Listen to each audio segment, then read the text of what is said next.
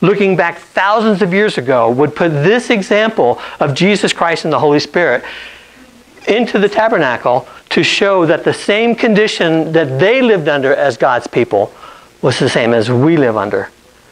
No human stuff. No human works. No human righteousness. Only God's and God's alone through the power of the Holy Spirit. Okay? And this tabernacle was a pretty good size. This is the holy place. This is the Holy of Holies here. And if you remember what happens here, we'll put all the other stuff here. This is the Ark of the Covenant, right? This is the altar of the incense. This is the table of the showbread. This is the laver. This is the altar. This is the cross. This is where everything's sacrificed. This is where the priests wash their hands. Nobody's allowed in here but priest alone. And the showbread is the bread of life. And this is the light of the world. And the incense is the praise of God. The praise of God that a priest would do. Remember the high priest? He walked around with a little thing of incense.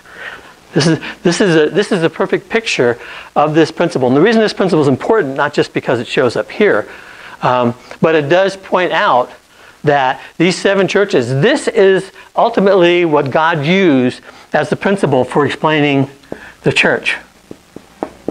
Okay? These 7 churches have this in them. And look, this is biblical principles of Christianity. Okay?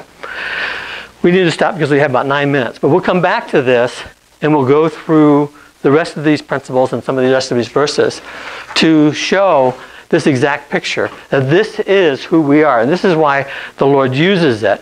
And this is why it's important to understand that God does not accept our stuff. You can't be holy or godly because of something you do. You can only be holy because you choose to allow God's Word and the Holy Spirit to work through you as a person, just like that wick. Okay? We'll come back to it. Let's pray. Dearest Heavenly Father, Lord, thank you for who you are. Thank you for making things clear and putting them everywhere for us to see. That you've supplied everything. We just have to choose you to work in our lives. That your yoke is easy and your burden is light when we do it with the power of the Holy Spirit, with your light in us and the truth of God. I ask that we think about this and we do this and we enact it and measure ourselves and our Christianity by it, by your example. I ask this in Jesus' name. Amen. Amen.